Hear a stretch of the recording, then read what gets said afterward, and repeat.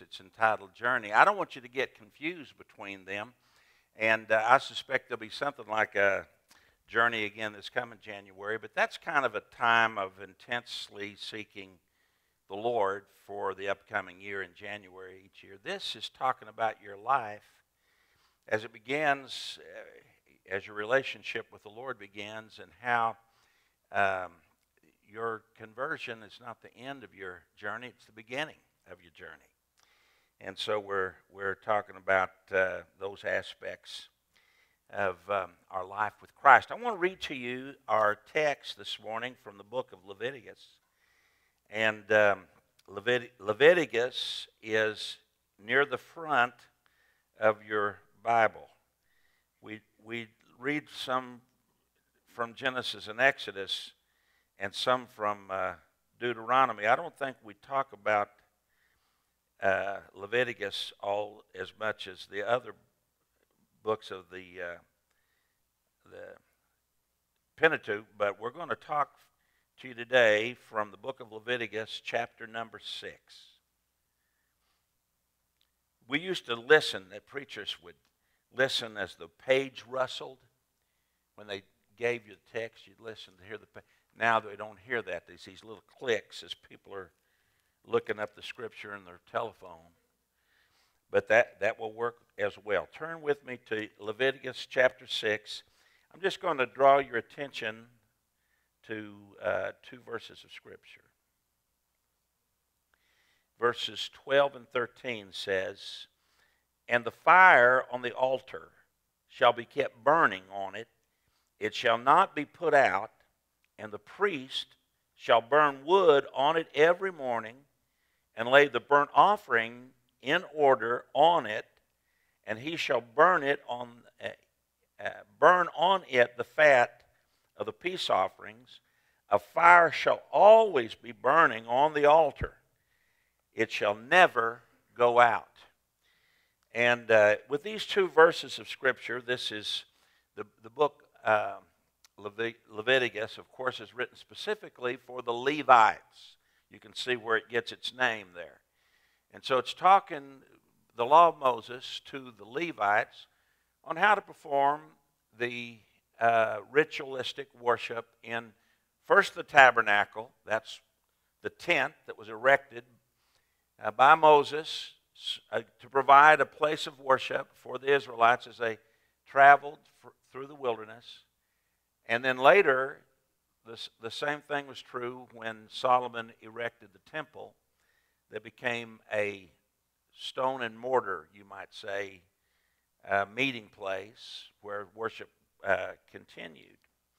And as the Lord spoke to the Levites, telling them what their job would be, of course it dealt with the daily sacrifices and the periodic festivals that the Israelites would observe.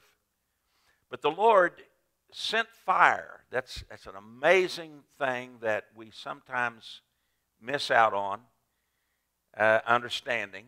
When the tabernacle, just a tent of worship, was first erected, and the house and the furnishings of the house were all set in order, the Lord sent fire from heaven. This was something that had happened previously. When the Lord accepted a sacrifice, he often answered with fire. And he did that when the tabernacle was first erected. And God sent the flame, but then he sent instruction. Now God sent the fire, but the Levites were to keep the fire burning. God gave them the fire, but they had a task. They were to minister to the fire. Keep the fire burning. Do not let that fire go out. The fire that God sent. And so this fire was used. If you are a student of the tabernacle, you would remember that there was a lampstand that gave light in the tabernacle, and the fire that God sent was used to light that candlestick. And of course, there was the brazen altar. That was where the sacrifices were actually burned and offered up to the Lord. That fire was not fire that men had kindled, but it was the holy fire that God had sent from heaven. And they were to keep that fire burning, keep the fire burning. And also the incense was to be lit by the fire that God had sent. Not profane fire, not strange fire is one expression. But the fire that God sent was to never be allowed to be put out. You may remember in the book of 1 Samuel, when the little boy, Samuel, was dedicated to the service of the Lord, his first job was to stay in the room, to keep an eye on the candlestick, to make sure that that fire never went out. It was the job of the priest, their responsibility to keep the fire burning. Now, when we began this journey that we're talking about during this series, when we are born again, when we began this journey, God causes a fire to break out in our heart. Now, you cannot make it break out. There's nothing you can do to earn being born again. You can work for it, but it will not be successful. Being born again is nothing we do, it's everything He does. By grace are we saved through faith, not of works, lest any man should boast. It is the gift of God. That's what salvation is. And so, in effect, a fire is kindled inside our heart. And we have nothing to do with lighting that flame. But we have everything to do with keeping the fire going. So, when you make any trip, there are two elements that are very important for us to consider. If you're going into the wilderness, if you're going out into a journey, food and fire are two important aspects of that journey. Now, I had intended to keep things on point so it's easier for you to follow, but was not very successful in keeping my thoughts straight. So I want to just give you ground rules for listening to this message this morning. We're going to put we're going to put food and water together. When I talk about water, same thing as if I'm talking about food. These are the substances. This is our means of nourishment, water and food that we're going to take. So, so we are discussing today the need for our journey to have provision of food and fire. Now, I have made dozens of camping expeditions into the Rocky Mountains. And I've stayed for weeks at a time. And I will tell you this, a person could get in trouble even in fairly civilized surroundings if he does not make provision. But if you go into an area where a regular vehicle, a car, will not go, a place that's too far to easily acquire food, or a real problem is water. Water more than food is a problem for a person that goes into these very remote areas and camps for a week or 2 weeks at a time. It takes preparation, and certainly you've got to find out how to provide your need of water. These commodities will not appear on their own. You will have to make a plan. And so when you talk about water, we need more water than anything else. That's why I couldn't get away from using water separate from food. Just a few pounds of food will last you for a couple of weeks, but not water, because water is used for so many things. Drinking water, of course, but cleaning and cooking There's just so many reasons you need to have water in those remote areas. And so it's really virtually impossible to carry enough water with you. You've got to have a plan how to find water where you are. You've got to have a plan on, in a lot of cases, how to sanitize that water where it's fit for consumption. But in most areas where I've camped in the past, in some areas, the spring water has been safe enough for consumption. But in almost every area, the water is safe enough to use to clean with and to wash with. So it's not that there is not a solution available. It's just that you've got to have a plan on how to get to it. Water's too heavy to put in vessels and carry to a remote place. And so you need to know where there's a spring or where there's a stream that can provide the water. And so this is true in this journey that we're talking about, the spiritual journey. One element to provide food and water on this journey is your own Bible. And I realize that there are people that are not benefited with the Bible. There are Christians around the world that do not have a Bible available to them, but you're not one of those people. Because Bibles are readily available. They're really fairly inexpensive to go to a bookstore and buy them. You can find a Bible at very low cost, or you can generally find Bibles that are available for free. And you could probably do it any day that you wanted to, but you got to want to. You've got to make the preparation. Get a Bible. This morning, I had a lady back in the Next Steps class pull out her newly acquired Bible app. We mentioned a week ago or 2 weeks ago that it's a great free commodity. You can get, if you have a smartphone, you can get a wonderful Bible app. There's several of them available. I recommend YouVersion. How many's got the YouVersion on your phone? Most of you do, because I talk about it quite a bit. It's a wonderful app. Costs nothing. Go to the App Store, YouVersion, put it in the search. It'll come up. You can download it onto your smartphone. And it has, I forgot now how many, but it's somewhere nearly 100 different English translations of the Bible that you can read on your phone. And many of those, someone would probably know the exact number, but somewhere around 20 of those are audible. It will play. In other words, it's recorded. You can let it play to you about 20 different versions. And readily available, easily get. Anybody that wants a Bible here in this, under the sound of my voice, you can get one easy, and you can get it today. Get one that is yours. Everybody used to be proud of, I guess because of Willie Nelson, everybody used to be proud of the family Bible on the table.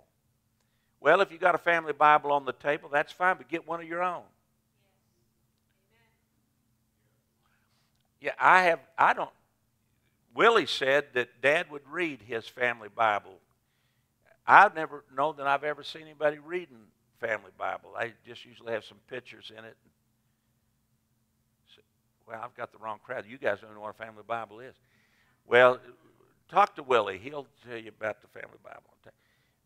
But I want you to know you don't need a family Bible. You need a me Bible. You need one that belongs to you, one that you use daily, that you have where you can put your hand on it at any time, that you keep track of yourself. You don't need another book in your house to collect dust and take up space. You need the Bible of your own to be used and used regularly. You need your own Bible. It's good to have devotional books or study books to help you understand. But a wonderful thing that's available to us today are podcasts. I'm talking about something that many of you have not scratched the surface on. Others of you use podcasts every day. But again, available to your smartphone, anybody can have podcast devotions that are downloaded to your phone. You can get them every day, and there's no cost associated with them. This is a great way to have people investing in your life. Find out where the water is. Don't wait till you're thirsty before you go looking for water. Find out where the water is. Get ready. If you're going to go on a journey, get ready for it. Find the water is the first thing that you need to do. Now, when we are camping, and we've driven maybe 30, as far as 60 miles from a town into the mountains, and we will take a few jugs of water, but we got to have more than what we can carry with us. And so this becomes part of our daily routine. Every day, somebody has got to go to the water. Someone's got to go to where the source is and bring it back. If we're going to have water, you're going to have to schedule it. And if you don't do it, you will find yourself that evening, the sun goes down, the temperature goes below freezing, and now you need water, and you've got to go try to break ice to get the water that you need. So make it your plan. Get a schedule that includes going to get water. Or, for that matter, cook. If you're going to cook, it will not happen haphazardly. You need a plan, a time when you're going to do it. And so this applies to our getting something to eat for our soul. We've got to feed our bodies, but we need, on this journey, we need to feed our soul as well. And I recommend that you do it first thing in the morning. You do not have to do this first thing in the morning to be a Christian or to go to heaven. I'm telling you how to get there the best way. The best way would be to start every morning with your mind in tune with the Word of the Lord, until His Word is more important than anything else you're going to hear. Ladies, I know The View is waiting to talk to you every weekday morning. And some folks, maybe nobody here, but there's some folks that could not get through a day without hearing what those prophetesses on The View have to say. But I'm here to tell you that it's important that we set a priority to get our mind in tune with what the Lord is saying, even before we find out what Whoopi thinks. Start your day out getting your mind. I'm telling you how to make the best trip now. Get your mind in line with what the Lord is saying. Because what will happen to you if you don't is, not only do you miss the advantage of having the harmony of the mind of Christ operating in your life, you will get an interruption, and the first thing you'll know, the sun will be going down, the stream will be frozen over, and you won't have your water. You'll let a day pass, 2 days, a week, and you didn't mean to do it, but you let this important part of your life get away from you. I'm talking to you how to make your life better and how to make this journey more successful. So it's also important, and what we try to do is when we end our day, when the television screen's off and the laptop is shut down, to spend our last moments before we go to sleep reflecting on the Lord and what He has done. We don't figure that we go through our life haphazardly. We figure that the Lord is involved with our life, that He has laid a plan out in front of us. And that the things that happen to us happen on purpose. That we do not live our life in happenstance. So we like to reflect last thing at night over what has happened the previous day. And kind of put ourselves in a context to understand what God is doing. And if our last thoughts at night are thoughts of devotion and commitment to the Lord, we find many times that the Lord speaks to us all through the night. We cannot make this happen. I'm not suggesting that you can get, tuned into where on your volition God can speak.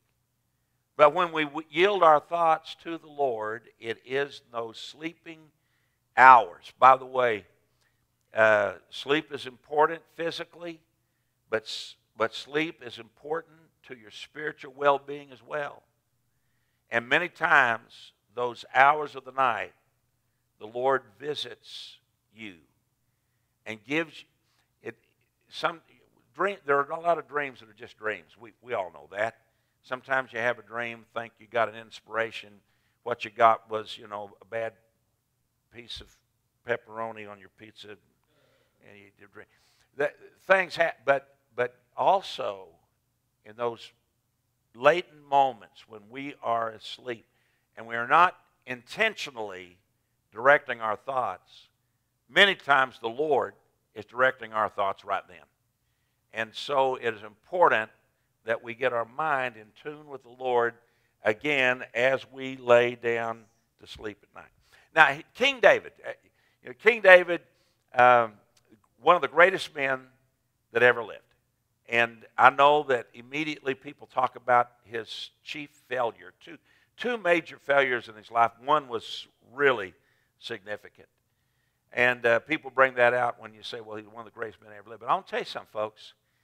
That he did have a tremendous failure. But the Lord made a covenant with David like no covenant he's ever made. How would you like for God to say to you, like He did to David, your son is going to be my son? Hear that? God said to David, your son will be my son. And He was talking about Jesus. And so when the Bible calls Jesus the Son of David, they're talking about the fulfillment of that promise that God made to David, that your son will be my son. And Jesus was exactly the fulfillment of that prophecy. So I'm talking about David, the king, one of the greatest men who ever walked with God. And he says 3 times a day he makes his petition to God. Think of that. He said, I pray 3 times every day. And I have set that as a goal. Sometimes, like during the 21-day journey of January, I'm going to try to remember to pray 3 times a day. And sometimes I make that as a goal, but I don't make it, Like 3 times, like one of them or more I miss. I get my regular prayer time, but the other ones, David said 3 times a day I make my petition. But said something else that I think is even more important than that. 3 times a day he talks to God and asks God, makes his petition. But he said 7 times a day I praise God. Now there you go. I'm not telling you that that's what you got to do to get to heaven. I'm talking about making your journey better. Talking to the Lord. Praying on a regular basis. Praying without ceasing. David said, I pray 3 times a day. But then he said, I worship the Lord. I praise Him 7 times a day. I lift my voice in praise to the Lord. Well, I'm talking to you about a challenge. An opportunity for us to make this journey better. Our spiritual food is the Word of the Lord. Our spiritual food is our communication with Him. Now, when you go on your camping trip to the Rocky Mountains, I know some of you have already began packing now that I've been talking about this, and you can't wait to get in a very secluded place where your cell phone has no service and where you probably are going to need horseback for the last 10 or 12 miles of your trip. And so I know you're already making your plan to go. So let me add to your thinking on this. Not only do you need to make provision for what you're going to, for your intake, for your food, and for your water, but you're going to have to make a plan for fire. A person could survive if he didn't get into some very severe weather. He could survive for a while without fire. If the weather gets so bad, he's going to need fire just for survival. But even when the temperatures are not that severe, fire makes life so much better. And you can kindle a fire, but by the way, that's not always easy to do. I was a Royal Ranger. We've got several Royal Rangers coming up in the church now. I was a Royal Ranger, and they said, we're going to learn how to rub two matches together. Excuse me, we're going to have to rub two stones together, or sticks together to make fire. And I said, well, you'd make sure one of them's a match and it works easier. So I was probably not the best Royal Ranger, but I did learn how to make a fire. But that fire will not keep burning on its own. Even when you get a fire, it will not burn on its own. When you make your camp, you always want to make sure you got a fire. Even if you're not going to cook on it, if you got some other way to cook, you still, the comfort of a fire, it simply it defies description, the attraction that you have to go sit at the warmth of a fire. And you need fire if you're going to make this trip. Fire's got to be sustained. In order to be sustained, of course, it has to be ignited, but then it requires for dry fuel. It needs oxygen or air. And if you want to keep the fire going, the fire has got to be stirred. And so I want to just tell you, first of all, that the fire of God is best maintained in a corporate setting. I know you can't believe that I think this crazy sometimes, but I got to tell you I do. And I'm driving down Memorial Drive, and somebody in front of me on their bumper sticker says something. The bumper sticker says something like, "The outdoors is my cathedral." And when it said that, I chased him for 2 miles down Memorial Drive waiting to find out if he had stopped. I wanted to talk to him about that bumper sticker. So you want to tell me that the outdoors is your cathedral? Well, okay. I'll be the last one to tell you that a person that lived a recluse situation could not live for God. I won't tell you that. I'm going to tell you what's easier. It's easier to live for God in a corporate situation. That Jesus did not die to build a community of several billion separate Christians. He died to build a church. And not just a one fellowship church. He built all the fellowship of believers around the world, universally, all make up one church. If Jesus was committed to the church, how do you want to look at me and say, well, I think I'll just make my cathedral the outdoors? Jesus died to build a church, corporate.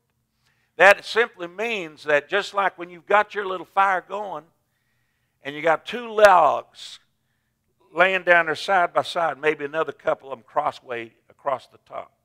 So you got 5 or 6 logs in there to get that thing will just burn. It creates its own draft. It burns hot. It burns long. It burns thoroughly until those logs break down into coals and then ashes. and you can put more on top and keep the fire going. But what I'm simply telling you that the fire works better when there's several logs together. Go out and light you a log and let it stand there by itself and see how it burns. I'm not telling you can't make heaven your home if you don't go to church. I'm just telling you going to church, it makes it easier. It's better. It's better that the people of God get together. It simply works better in a corporate setting. But I'll tell you something else. If you go to a church and there's no fire there, it's still going to be hard to catch you on fire. Just a little thought. I mean, it's great to go. But you better go where there's a little fire. If you want to get fire, you better go where the fire is. Hey, well, that's just extra. All right. You know where I come from? We had a church, and we were considered a revival church. Now, we were somewhere between 8 and 10 on the scale of emotionalism in our church. And I don't apologize for that. It was fine, you know. I mean, we had a wonderfully designed building for Pentecostal church. Hallelujah. I mean, we designed it where it was easy to run in and up and down the aisles and out the doors. It's fantastic. I mean, it was designed that way. I saw a man get on the back of the pew, stand up on the back of the pews and run from the front to the back because he got so excited about the touch of the Lord. Whew. He ran the whole length of the church on the back of the pews. That was something. And I went to a restaurant one time with some fellas that I'd gone to Bible school with. And somehow the waitress found out that we were going to Bible school. She said something about, well, which one do you go to? There was 2 Bible colleges in the town, Bible college in town. There's Baptist Bible College, and then there was Central Bible College. And so she says, which one do you go to, BBC or CBC? We said, well, we go to CBC. And she, oh, you're the Holy Rollers. And they kind of ducked it. Yeah, we're Holy Rollers. She said, why do they call you all Holy Rollers? I don't know why. And one of the preacher's students explains to her, said, well, they claim that back in the day, some of our people would get excited in an altar service and get down on the floor and roll. But we really didn't do that. And I said, well, I don't know where you went to church, but we really did that. That's emotional. And I'm not here rebuking anything. I found out a long time ago that the Lord didn't send me a referee's shirt and a whistle to call people down. You know, if no one's getting hurt, I kind of let people express how they feel. If they want to shout and they want to dance, then, boy, worship God. That's a great thing. I'll do it with you. I mean, okay. And if you're afraid, well, now, Brother Dillon, you're just going to get somebody with wildfire, don't even worry about that. I came up in a revival church. We ran the aisles. We ran on top of the pews. We rolled in the floor. And we never had any wildfire that there weren't enough wet blankets around that could put it out. Yeah. So the demonstrative worship is not exactly what I'm talking about when I'm talking about fire. I'm not trying to put a lid on that. But I'm talking about fire. I'm talking about something that settles in somebody's life. And when they leave the church, then what God has done in that service that night does not leave them. And when they are confronted with a hardship, there's still a fire burning inside them that helps them confront the hardship. And when they are overtaken with disappointment or a tragedy, They've still got a fire inside them that burns on and helps them on. When they're beset by temptation, they got fire to help them keep on the right path and do the things that are conducive to what a child of God should do. So we believe in the fire. We believe in letting the fire of God burn inside our heart. Ask God for fire. Ask Him. Ask God for the touch. I'll tell you, fire is not hard to acquire. Fire is not hard to acquire. Someone write that down. We're going to have a poster. Fire is not hard to acquire. The Bible tells us about Elijah, who prayed 64 words and called fire down out of heaven, but then prayed 7 times before he could get rain. Got fire with 64 words. Fire is easier to get than rain. Jesus gave us this promise. He said, if you are evil, and yet you know how to give good gifts to your children, how much more will the Father give the Holy Spirit to those who ask Him? If we ask Him, we get fire. Fire comes when we ask for it. Now, there's a necessity. We need the fire. Fire is beneficial for cleansing. It's beneficial for warmth. It is beneficial for ridding garbage. And when you're out there in your journey and you are secluded and you are vulnerable, you'll find it is fire that repels the predators. Just build a fire. It'll keep the enemy out of your life. You let the fire get down in your own life, I'm talking spiritually, and you'll find out that the one who walks around like a lion and seeking whom he may devour is much more likely to form an attack unless you've got a fire raging. So build the fire and let the fire burn in your life. Praise God. Now, I want to tell you that your life, your victory can be better if we make the provision, food and fire. We want to be a partaker daily of the food that God has given us. We don't live by bread alone. We live by the Word of God. That's our food. And the fiery touch of the Holy Spirit is what gives us the power to live our life in victory. We'll find it's a better life when we have food and fire. Your life can be better if you have the food and the fire. Now, I want to challenge you and encourage you to make your plan about the food. You're going to have to do that on your own. You need to say, how is this going to go forward? How am I going to have nourishment for my soul? Well, you're going to make your plan. You're going to get the Word. You're going to get people speaking into your life. You're going to get into a place where the Lord is exalted in your life. 2 people will make each other sharper, just like you take 2 pieces of metal and rub it together. Get with somebody that is going to speak Jesus into your life.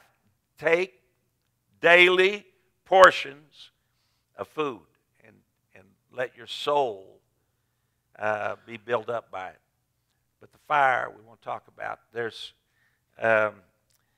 ways that God has manifested fire in people's lives individually. But the best way, the way that's been most productive has been when people are together and they call out on God for His touch in their life. And that is what we want to do today.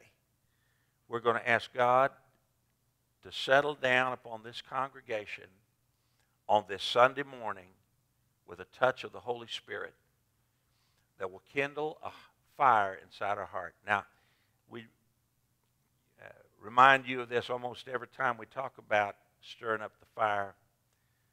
But this is the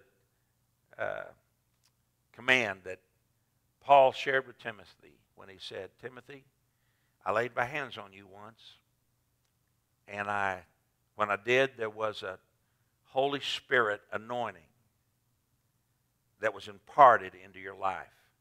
And so Paul said, now stir up that gift.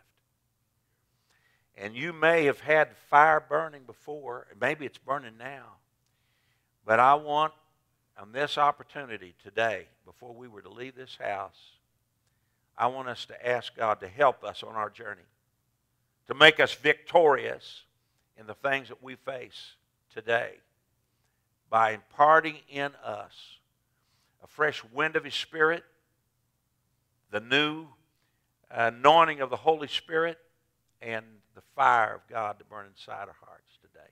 I want that to happen. So I'm going to ask you, if you will, everybody, just stand to your feet. And we're going to pray. We're going to ask God to do something that is powerful and mighty inside every life that's here. After talking to you about that guy running across the top of the pews, I'm not suggesting any particular manifestation today, but I am saying I want you to get a touch from God today. I want everybody to have the opportunity to let a fresh fire of the Holy Spirit stir up inside us. Amen. So first I'm going to pray a conclusion to this part of the service, and we're going to move into this altar service. And if you, main necessity for receiving the fire of God is a hunger for God. So I want you to stir up inside yourself. If you don't got a lot of hunger, whatever you got, stir it up today. If you got a little, stir it up. If you got a lot, stir it up. Father, in the name of Jesus, we thank you because you have made provision for us to live a life of victory. You've not intended for us to be the tail, but you've intended for us to be the head. You've made way that we could live this life in victory. And some folk may have come here today depressed and discouraged, but we believe that the fire of the Lord is the cure for the trouble that they have endured. And I'm asking you, Lord, to reveal yourself in spirit and in truth here today, that you would lift up the discouraged, that you would lift up the downhearted. We're praying, Lord, that there'd be a change that would take place in our life.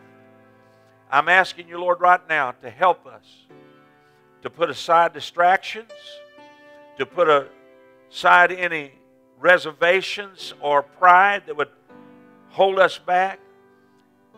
And Lord, help us to wholeheartedly pursue today the fire of God to touch us in our lives. And I'm praying that in Jesus' name. Amen. Now, I tell you what we're going to do here this morning. I want you, if you need a touch from God, and you're hungry for the fire of the Holy Spirit, in just a minute, I'm going to ask you to raise up both hands. We're all going to raise up both our hands. And we're just going to say, right here, Lord, I need your fire. I need the Holy Ghost. I need your help. I recognize that to live in victory, I need the Comforter to give me the help. I'm asking in Jesus' name that you give me the Holy Spirit. And we know that Jesus promised that if we would ask the Father for the Holy Spirit, He would give it to us. And we're going to receive a touch from heaven. Amen. After we have prayed in this way that I just described, if there is a special need of any kind in your life, I'm going to ask you to slip out of your seat and come up here to the front. Now we're just going to pray for you, lay hands on you, and agree that God's going to meet your needs. So whatever you need today, whatever you'd like prayer for, when we get to that part of this altar service, just slip out of your seat, come on up here, and we're going to believe you for whatever the thing is that you have a need of in your life. Amen. Praise the Lord. Let's raise our hands up right now. Lord, I'm hungry.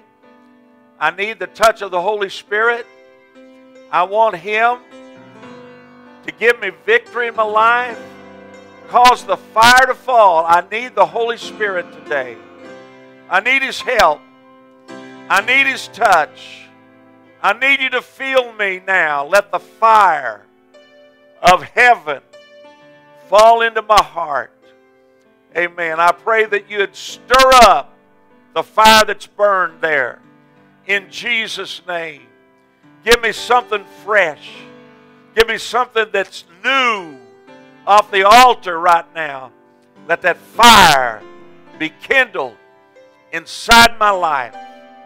For Jesus' sake, I need your help. I realize I can't live the kind of victory that I need to live in except by the help of the Holy Spirit. So I'm asking for it now. In Jesus' name. Hallelujah. Hallelujah. Amen. I want you to thank Him for the fire. Thank you for joining us for Church Online today at First Assembly. We pray that you were blessed and ministered to, and you experienced the presence and power of God right where you are at. If you are visiting with us today, again, we'd love to connect with you. Comment below or send us a direct message, and we'd love to start that conversation. If you would like prayer, there is someone waiting by the phone to pray with you right now. Just call the number below. We'd love to pray with you, believe with you, and even hear a testimony of what God is doing in your life. Give us a call and we'd love to talk. Thanks so much for tuning in, and we will see you soon.